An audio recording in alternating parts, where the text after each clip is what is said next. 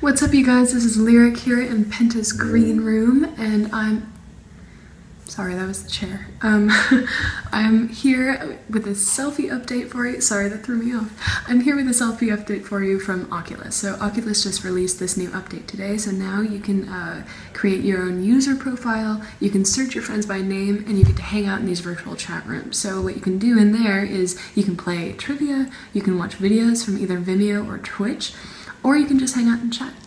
Also, don't forget that HTC's Vive is now available for pre-order for only $800, and shipping should start April 5th. Later.